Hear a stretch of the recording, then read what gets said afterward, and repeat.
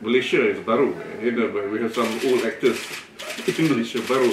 So, we are hoping very much that the old in the Malaysia baru will not be perpetuating, the old behaviour. Because people must be made to realise that Parliament is so important that you cannot tolerate obscenities, pasar malam, whatever. Yeah. So we can't tolerate, particularly in an Asian setting. It's not on.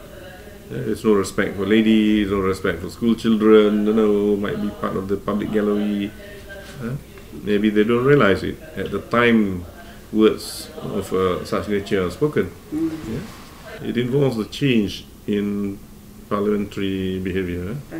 This is the thing which I've been saying to so many media people, that it's not merely enough to change institutions internally or the constitution.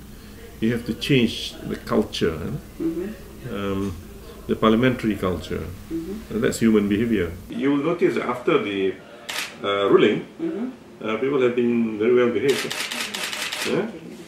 Even those from the government side have been very polite and careful.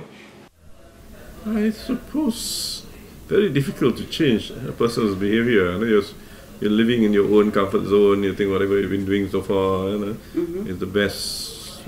Whatever, I do not know what their motives are. But they have to realise that we have to restore the dignity of Parliament, or rather, if we have the dignity of Parliament, we have to improve the level of dignity that we have achieved so far. Because some people were saying that you were not stern enough. Anyone would know what Bo Mokhtar did. It's wrong. He doesn't need to retract, that's wrong, and it should be immediate suspension. So people felt that, you could have been sterner.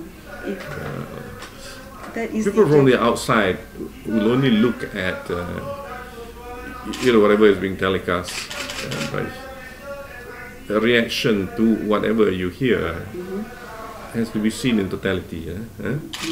So one has to take the most appropriate action at that time.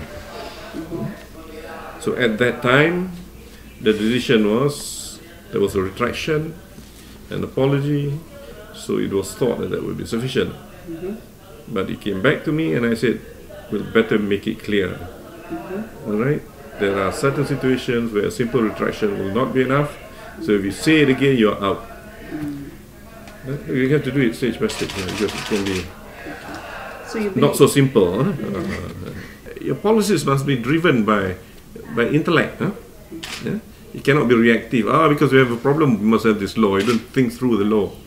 Like what we're discussing now, the anti-fake news. That was rushed through. Because, for too long, policies and drafting are decided either by the relevant ministries and AGC. And that's reality. Right? There is very little public input. The public input and outcry will come after the event. That is not good. In a mature system, it shouldn't happen.